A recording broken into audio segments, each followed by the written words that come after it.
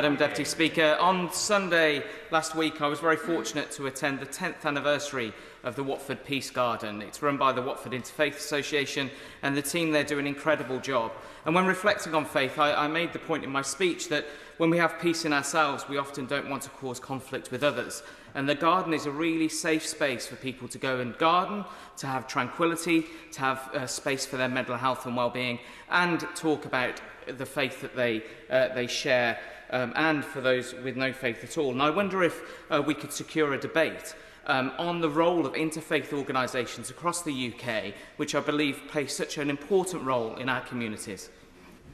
Leader of the House. Well, it sounds a wonderful place, and I congratulate the honourable gentleman, all in his community, for having created such an important asset to the local community.